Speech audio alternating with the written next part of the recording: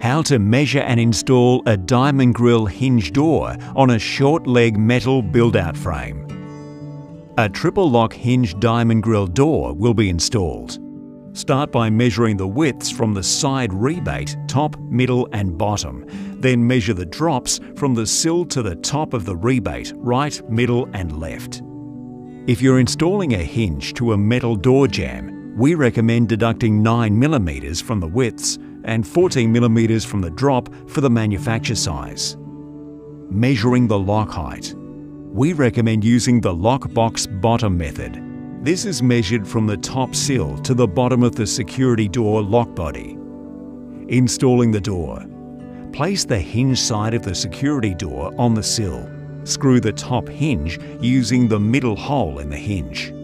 Screw the remaining hinges with one center hole only. To attach the lock, start by inserting the cylinder and rotating it to the lock position.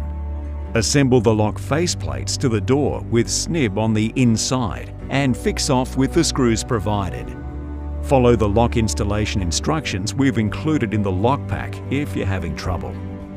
Close the door, check clearances, and make sure the door closes properly with even spacing across the whole door. If the gaps are good, you can fix off the hinges. Engage the lock to the lock position to expose strikers. Close the door and mark the top and bottom of each striker's position.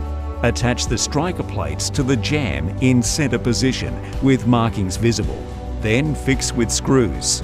Pre-drill for this step is needed. Once you fix the strikers, drill out multiple holes to make a rectangular shape. Then chisel around the striker plates. Close the door to check if the holes are in line. It's time to install the bug strip. Measure from the inner door jamb build-out, deducting 1mm for the cutting size. Thread the pile into the bug strip. Crimp off the ends, close the door, and fix the bug strip from the inside of the door. Thank you for watching. Subscribe to the Starline Security channel for more videos like this.